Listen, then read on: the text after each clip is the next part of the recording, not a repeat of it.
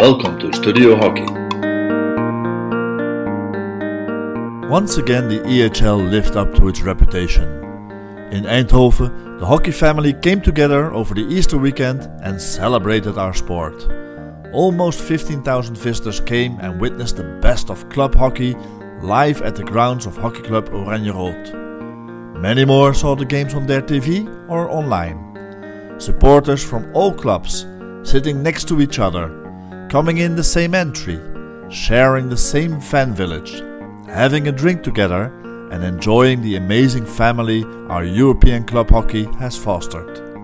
Sure, a World Cup or the European Cup for Nations are bigger events, but it's club hockey where emotions and fan engagement will peak. It's closer to home, it's closer to the heart. There's a reason, obviously, why the Final Four is hosted in the Netherlands every year. It's this small country who provides the ideas, the energy, the volunteers and the sponsors who make this possible. But even when Dutch clubs for once do not make it into the Final Four, the show will go on. Congrats to the EHL organization, to ABN AMRO for sticking with us as the main sponsor, but most of all, to all those wonderful volunteers from Oranje-Rood who came through. They did an amazing job welcoming the European hockey family, even when their own team did not live up to the expectations. What a shame not all European federations shouldered their part of the task of supporting European club hockey. In Spain they made some kind of effort and at least secured the sponsoring from the city of Barcelona to support the EHL. Unfortunately, every year they deliver a poor event for the first round of the EHL by hosting this at the wrong location, a place without a soul, without much love for the game of hockey. Have it play at one of the amazing Barcelona-based clubs and get all the clubs and their members involved to make it grow. Belgian clubs too have taken the risk and made something happen to support EHL in the past. But it's the federations like England Hockey and the Germans who should be ashamed.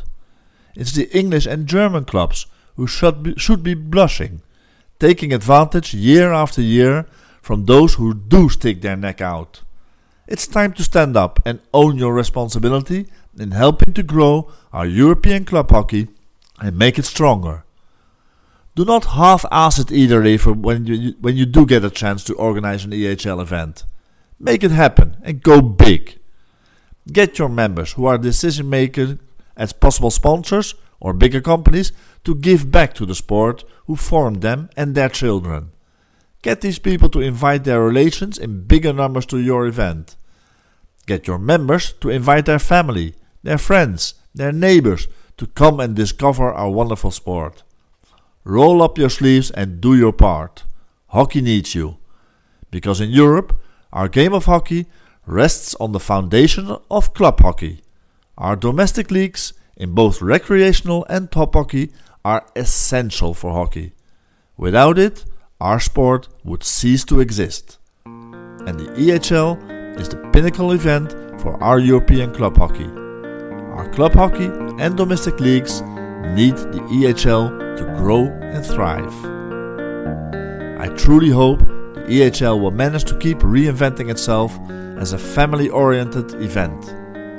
Preferably, innovations in future years will not be in rules or nor on the pitch, but rather in the way we show hockey, both on-site as well as online or on TV.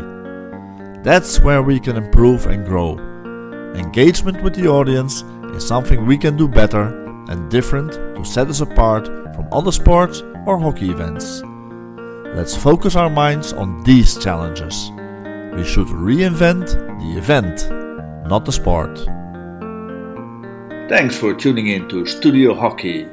Don't forget to subscribe to our podcast. And as always, enjoy your hockey.